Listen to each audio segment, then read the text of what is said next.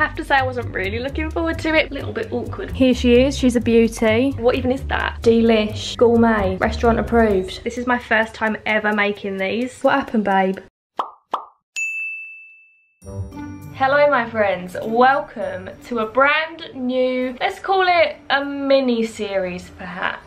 A series sounds like a strong word. So you might be thinking, Han, you've done plenty of what I eat in a day videos before, but my friend, this one is a little bit different. So I've decided to start this series where for an entire day, I'm gonna eat the traditional cuisine from different countries around the world. I might need some of your help. I need your suggestions of countries you want me to eat from, and also specific foods would be great. I'm definitely thinking America, maybe Germany, possibly China. I think it could be a really fun series. But of course, I had to start with British because I myself am a Brit. So today I'm going to be eating a very traditional, stereotypical British diet for the entire day. I'm excited about this. I'm excited for this series. If you are too, please do give this video a big thumbs up and feel free to leave suggestions in the comments down below. Which country shall I do next? But anyway, of course, when I woke up this morning, the first thing I had was a cup of tea. I know it's a stereotypical place to start, but it's the truth. I love a cuppa in the morning. Time is ticking now and it is time for breakfast. I'm quite a hungry gal, so today I'm going to go for my favourite full English breakfast. Right, so the contents of my full English breakfast are sausage, bacon, egg, beans and a little bit of toast. Some people add cooked tomatoes, cooked mushrooms, possibly even black pudding, which I do not like. I think it is disgusting, but this is my favourite full English breakfast. I guess it's not full English, it's just an English breakfast. Of course, it has to be Heinz. No other beans will do.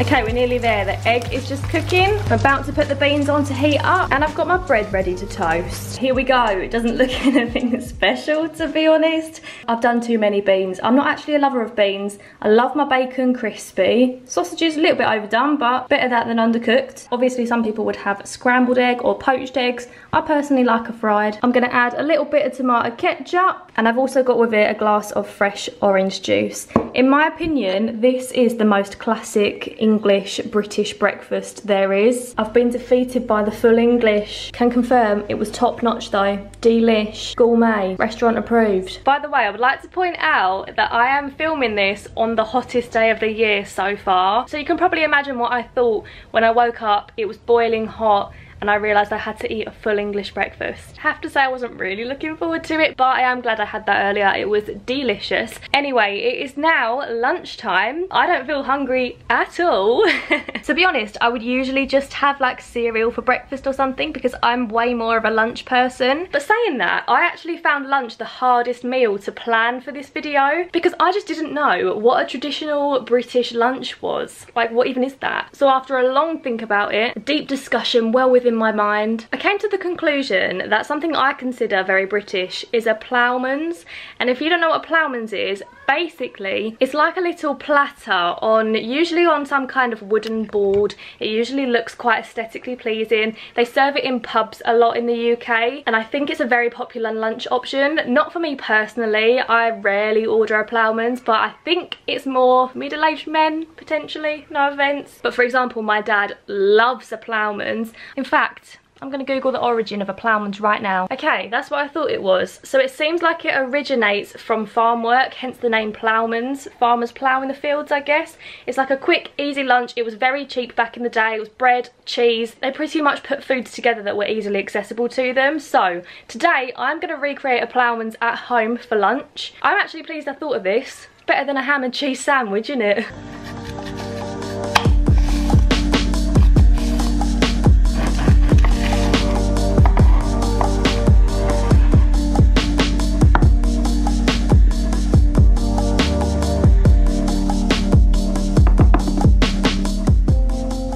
Hey presto, this is what I think is a traditional ploughman's. Like I said, It's not really my choice, but I'm pretty sure this is the kind of thing that you would get if you ordered a Ploughman's, give or take a few things. They might not all have the apple. Quite a lot of them have pickled gherkins in a little tub. But for my one, I've got some nice bread, some butter, some cheese and ham. I feel like they're the main parts of a Ploughman's. Then we've got some pickle, some pickled onions, a hard-boiled egg, apple, a little bit of salad, not very adventurous, but I couldn't be bothered to do any more than that, to be honest with you, and some coleslaw. So I actually think that looks delicious. It looks huge. I have already eaten a full English today, so I'm probably going to share this with my mum, to be honest with you, because there's no way I'm going to be able to eat all of that. I forgot to mention, this cheese is, what's it called? Cranberry. Cranberry, yeah, but what's the actual name for it? Wensleydale? Yes, it is. So this is Wensleydale cheese. It's quite a mild cheese and it's also got cranberries in it. It is delicious. I just thought that would be a bit nicer, a bit more exciting than some plain old cheddar. Now children, what do we all think is the most British food ever? Afternoon tea? I think you might be right. There is a world famous kind of argument. Is it scone or scone? Do you put the jam first or the cream first? There are only two right answers, scone and the cream goes first. Let me know in the comments down below, are you team right or wrong? Are you scone or scone? I feel like this is gonna be a breeze, to be honest. It's gonna be super quick. I don't know why I said that though, because I've never made scones before in my life. Right, step numero un. Look at this little mountain of flour, how cute. I'm only gonna make 4 scones today because I am. It's snowing. Then I've got to add the tiniest bit of salt. You don't want it too salty. You don't want the scones or the people in your life to be too salty. And let that be a life lesson, kids. Little bit of baking powder, the magic ingredient that helps me bake. Next up, buttery butter. Easy does it. Oh. Now apparently I've got to mix this together with my fingers. I have washed my hands. These are not about to be corona scones, so never fear. Next step, a little bit of caster sugar to add some sweetness. Right, now I've got to heat up some milk in a little jug in the microwave. I don't know why, don't ask me. Oh, she's ready. Then my friends, to this we add a little bit of vanilla extract. That looks like cough medicine. Lovely. I'm also going to add to that a squeeze of lemon juice. Again, not sure why. Don't know how big a squeeze is either. They haven't specified. That was more than a squeeze, I think. Right, then it says mix it quickly with a cutlery knife. God, talk about pressure. And for my next trick, I feel like I'm playing Cooking Mama. Then we give it a little bit of this. And a little bit of that. Oh my god, they're actually starting to look like scones, look. Wow. And then we get a brush and we get a bit of beaten egg and we brush them. Time for your makeup, girls. Oh, what highlighter is that? It's almost time for your big night out, girls. Who's ready to rumble? Good luck, girls. Have a fun night. Don't talk to any strangers. Oh, girls, what's happened to ya? Was it a bit of a wild one? Right, I'll look after you, babes. I'll hold your hair back. Look at them. They look uncooked on the camera. I can assure you they are cooked. I'm going to let them cool down for a while because I don't want to eat them while they're still hot because I've got strawberry jam and clotted cream. I swear this is like the clotted cream of the UK. It's like the Rolls Royce of clotted cream, I swear. So I don't want them to melt when I put them on. So I'm going to let these cool down for a bit and then I'm going to add these. Look at Janice. What happened, babe? Janice is that one friend on a night out that always takes it too far, isn't she? Oh my good golly. Is this not the most British afternoon snack ever? Here she is, she's a beauty. Apologies if it offends you that the jam is on the top. Of course, I've got my second cuppa of the day to go with it. Tea and scones. Let's do a quick taste test. This is my first time ever making these. I might start a business. Treats by hand. They are so nice. I've outdone myself. Found a new talent. So it's now about 5:20 and we're having quite an early dinner tonight, but we are on our way to the fish and chip shop. And I just thought to myself, obviously if you're from the UK, you know exactly what a fish and chip shop entails.